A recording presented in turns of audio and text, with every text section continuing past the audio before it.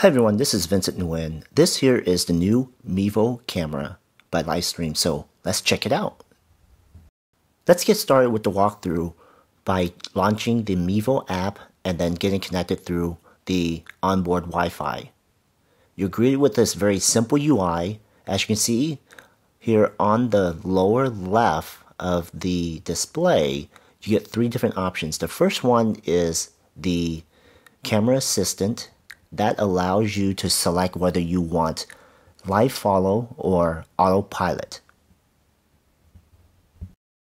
The next option allows you to select the audio input, whether it's coming from the Mevo speaker or the iPhone.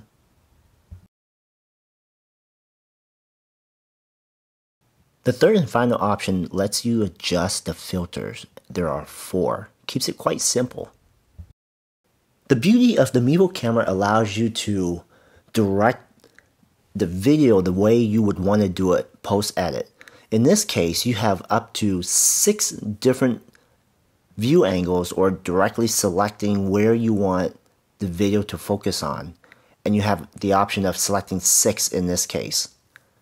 In addition, you can pan out, zoom in, whatever you show on the display is what's going to get recorded.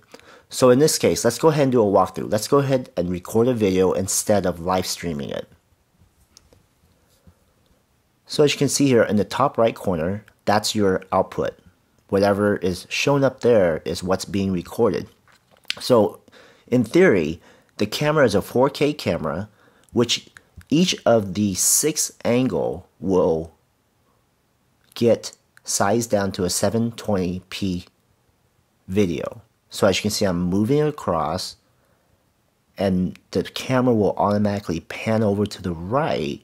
Wherever the red rectangle stops is where the final shoot's going to be. So in this case, you can see there are 6 different angles.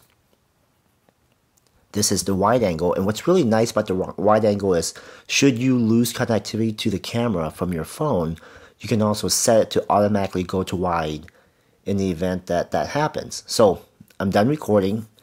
Let's go in and check out the video itself.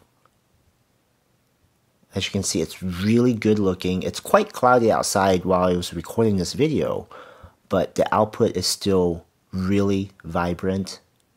The transitions are extremely smooth from one angle to the other.